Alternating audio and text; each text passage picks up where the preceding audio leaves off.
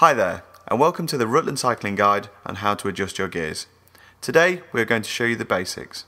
Before we get started, let's make sure you have the right tools for the job. All you're going to need is some Allen keys and some lubricant.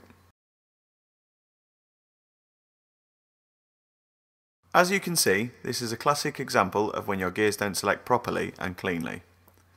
When your gears don't index properly, it is often not a huge issue to fix. Normally with a bit of lubrication and some simple adjustments, you can be back on your bike in no time.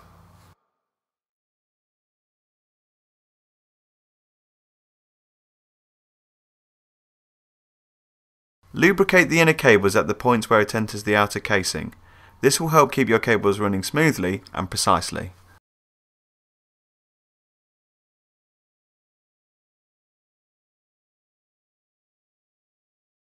Before adjusting any cable tension, shift your chain down onto the bottom cogs.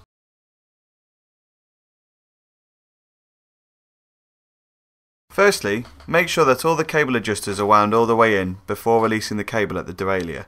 This is to make finer adjustments later on. Once you have done this, make sure that you tension the inner cable and tighten the clamping bolt. Now that the cable is tight, simply shift up by one gear. You will probably find that the chain doesn't shift cleanly. Whilst turning the crank, adjust the tension using the barrel adjuster until it does. In theory, if it shifts one gear properly, they should all shift properly. Thank you for watching How to Adjust Your Gears. For more how-to videos, visit www.rutlandcycling.com/bike skills.